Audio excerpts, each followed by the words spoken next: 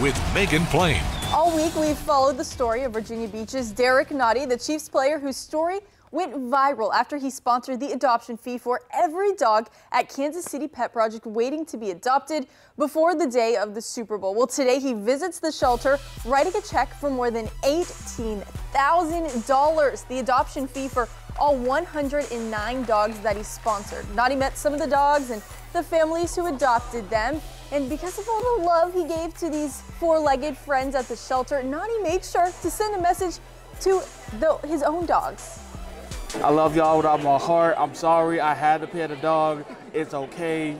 There's no beef. It's all chicken out here. I'm sorry. I still love y'all. Oh my gosh, I love that so much. As of this evening, 90 of his 109 dogs have been adopted.